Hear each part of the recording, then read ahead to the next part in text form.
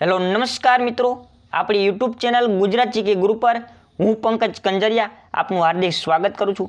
मित्रों, आज रोज आपणे आ विडियोनी अंदर बिन सचिवालय तथा आवनारी तमाम परीक्षा माटेना अगत्यना प्रश्नों जोवाना छे अने आपणी आ बिन सचिवालय माटेनी सीरीज छे एनो आज आपणो 13मा नंबरनो विडियो छे। अने मित्रों, आपणे आगळना विडियो तमे न जोया होय तो विडियोनी नीचे एनी लिंक आपेली छे, त्यांथी आगळना 12 विडियो छे तमे जोई शको छो। तो चालो मित्रों, आपणे शरूआत करीए बिन सचिवालय तथा आवनारी तमाम परीक्षा माटेना अगत्यना क्वेश्चनो।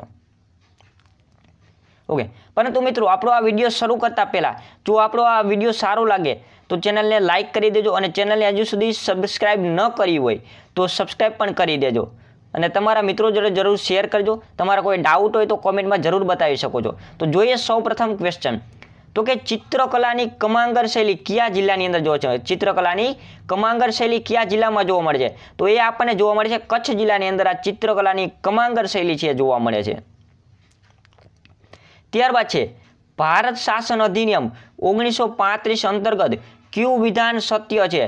तो कि एमां स्टेटमेंट एक आप्युं छे, भारत शासन अधिनियम 1958 समाप्त करी देवामां आव्यो। पुरुषों अने महिलाओं माटे समान मताधिकारनो आपवामां आव्यो।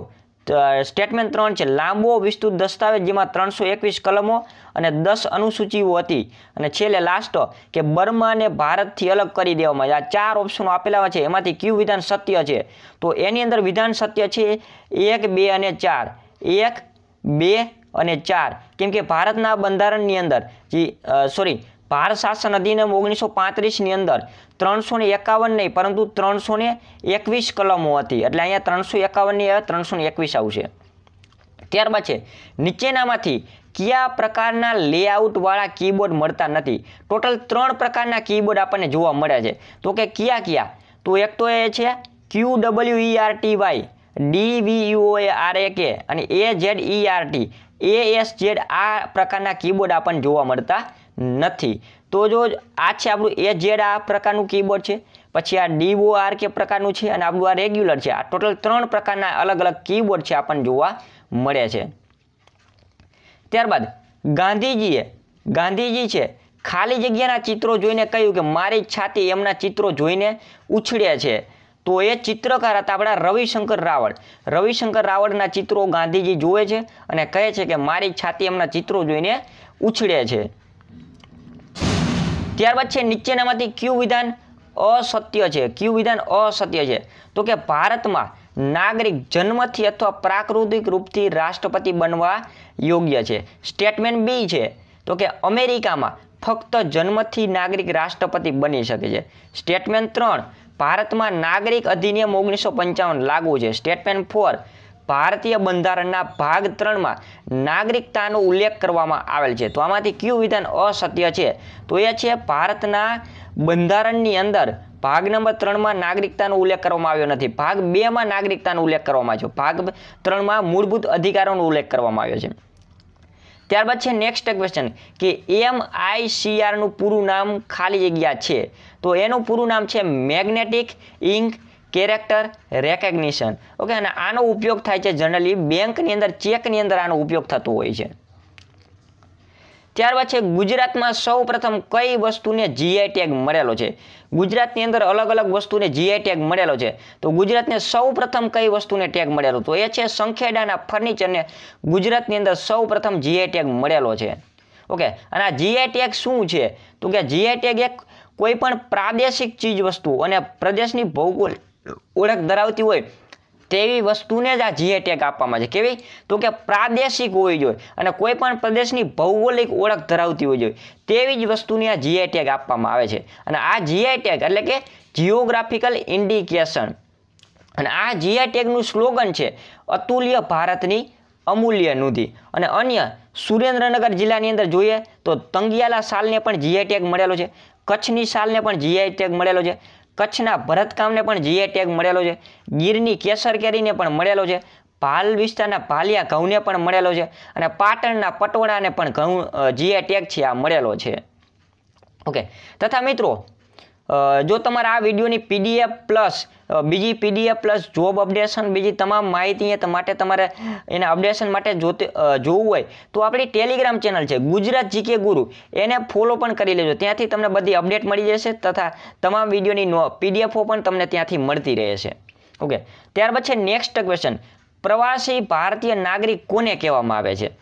તો કે નાગરિકતા અધિનિયમ 1955 પ્રવાસી ભારતીય નાગરિકના રૂપમાં દર્જ થયેલ કોઈ વ્યક્તિ, ગૃહ મંત્રાલય દ્વારા 2002 પછી પીઆઈઓ કાર્ડ ધારકના રૂપમાં દર્જ કોઈ વ્યક્તિ, એક વિદેશી નાગરિક કે જે 26 જાન્યુઆરી 1950 ભારતના નાગરિકની યોગ્યતા રાખતો હતો એ કે અથવા તો એ અને બી સી, એ અને સી. તો મિત્રો આની અંદર બીને બાદ કરતા એ અને સી આન્સર આવશે, કેમ કે જે નાગરિકતા અધિનિયમ 1955 છે એમાં પ્રવાસી ભારતીય નાગરિકના રૂપમાં દર્જ થયેલ કોઈ પણ વ્યક્તિ છે એને પ્રવાસી ભારતીય કહેવામાં આવે છે.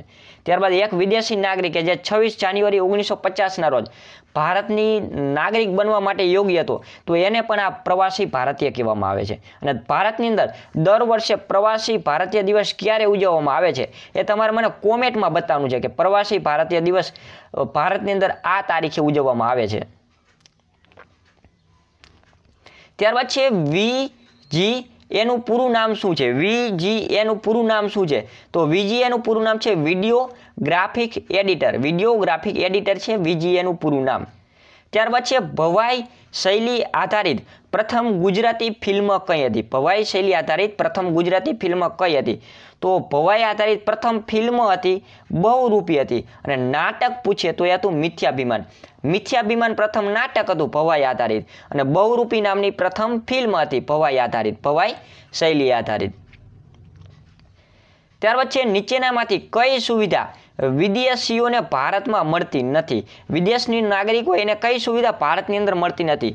તો કે ઉપરોક્ત એક પણ સુવિધા ભારતમાં એને મળતી નથી. તો કે કઈ? તો કે ધર્મ, જાતિ, લિંગ તથા જન્મસ્થાનના આધાર પર વિરોધનો અધિકાર આર્ટિકલ 15 જોગવાઈ કરવામાં આવી છે. સંસ્કૃતિ અને શિક્ષાનો સંબંધનો અધિકાર આર્ટિકલ 29 અને 30, અને અભિવ્યક્તિની આઝાદી આર્ટિકલ 19. આ તમામ સુવિધાઓ છે ભારતના અંદર વિદેશી નાગરિકને મળતી નથી. તથા નીચેનામાંથી ક્યુ ઇમ્પેક્ટ પ્રિન્ટર છે? નીચેનામાંથી ક્યુ ઇમ્પેક્ટ પ્રિન્ટર છે? તો આ ડોટ મેટ્રિક્સ પ્રિન્ટર છે એને ઇમ્પેક્ટ પ્રિન્ટર કહેવામાં છે. અને પ્રિન્ટરના પાછા બે પ્રકાર પડે છે. કયા? પ્રિન્ટરના બે પ્રકાર પડે છે. એક તો છે કે ઇમ્પેક્ટ પ્રિન્ટર અને બીજું છે નોન ઇમ્પેક્ટ પ્રિન્ટર. હવે ઇમ્પેક્ટ પ્રિન્ટરમાં ક્યાં આવે? તો કે ડેસીવિલ પ્રિન્ટર અને ડોટ મેટ્રિક્સ પ્રિન્ટર. અને નોન ઇમ્પેક્ટ પ્રિન્ટરમાં 3 આવે: ઇન્કજેટ પ્રિન્ટર, લેઝર પ્રિન્ટર અને થર્મલ પ્રિન્ટર. ત્યારબાદ 1878 મોરબીમાં આર્ય સુબોધ નાટક મંડળીની સ્થાપના કોને કરી હતી? 1878 ની અંદર મોરબીમાં આર્ય સુબોધ નાટક મંડળીની સ્થાપના કોણે કરી હતી? તો એ છે વાઘજીભાઈ ઓઝા અને એમના ભાઈ મૂળજીભાઈ ઓઝા દ્વારા બંને ભાઈઓ ભેગા થઈને મોરબીની અંદર આર્ય સુબોધ નાટક મંડળીની સ્થાપના કરી હતી. ખાસ યાદ રાખજો, વાઘજીભાઈ ઓઝા. વાઘજી ઠાકોર બીજા નહીં આવે. વાઘજી ઠાકોરને તો કાઠિયાવાડના શાહજહાં કહેવામાં આવે છે. ત્યારબાદ ઓસીઆઈ કાર્ડ ધારકના સંબંધમાં કયું વિધાન અસત્ય છે? ઓકે, સત્ય નથી, મતલબ કે કયું વિધાન અસત્ય છે? સોરી, કયું વિધાન અસત્ય છે મતલબ કે કયું વિધાન ખોટું છે? ઓસીઆઈ. તો કે ઓસીઆઈ નો મતલબ શું? તો કે ઓવરસીઝ સિટીઝન ઓફ ઇન્ડિયા, મતલબ કે પ્રવાસી ભારતીય લોકો. તો આમાંથી કયું વિધાન અસત્ય છે, મતલબ કે ખોટું વિધાન છે આમાંથી? તો કે ઓસીઆઈ કાર્ડ ધારકને રાજનૈતિક અધિકારની સમાનતા છે. બીજું, તેમને ભારતમાં રહેવા માટે સ્થાનિક પોલીસમાં રજિસ્ટ્રેશનથી છૂટ મળે છે. ત્રીજું, એને પૂરી જિંદગી વિઝા વગર ભારતની યાત્રા કરી શકે છે. ચોથું, ઓસીઆઈ કાર્ડ પાકિસ્તાન અને બાંગ્લાદેશના નાગરિકોને બાદ કરતા બધાને લાગુ પડે છે. તો આની અંદર રાઈટ આન્સર આવશે. આમાં કયું ખોટું છે? તો કે ઓસીઆઈ કાર્ડ ધારક હોય, મતલબ કે કોઈ વિદેશી પ્રવાસી ભારતીય વ્યક્તિ હોય, એને રાજનૈતિક અધિકાર ભારતની અંદર મળતો નથી. ત્યારબાદ છે દેવળ દેવી વ ખીજર ખાન કૃતિના કર્તા કોણ છે? દેવળ દેવી વ ખીજર ખાન કૃતિના કર્તા કોણ છે? તો એ કૃતિના કર્તા છે અમીર ખુસરો. અમીર ખુસરોએ આ દેવળ દેવી વ ખીજર ખાન કૃતિની રચના કરી છે કે જ્યાં સોલંકી વાઘેલા વંશ છે એના છેલ્લા રાજા હતા કર્ણદેવ સોલંકી. એમની પત્ની હતી દેવળ દેવી અને અલાઉદ્દીન ખિલજી છે એમની જે પુત્ર હતો ખીજર ખાન એની કૃતિનું આ વર્ણન કરવામાં છે અમીર ખુસરો દ્વારા. અને બિલણે લખી છે કર્ણસુંદરી અને કૃષ્ણ કવિએ લખી છે રત્નમાલા અને બાણ ભટ્ટે લખી છે હર્ષચરિત. તો મિત્રો આવા વિડીયો આપણે બીજા નેક્સ્ટ પાર્ટમાં પણ જોતા રહીશું. તો આ વિડીયોને હજુ સુધી તમે સબસ્ક્રાઇબ ન કરી હોય ચેનલને તો સબસ્ક્રાઇબ પણ કરી લેજો અને તમારા મિત્રો જરૂર શેર કરજો. ઓકે, અને વિડીયો હજી સારો લાગ્યો અને ચેનલને લાઇક ન કરી હોય, વિડીયોને લાઇક ન કરી હોય તો જરૂર આ વિડીયો લાઇક કરી દેજો. Thank you.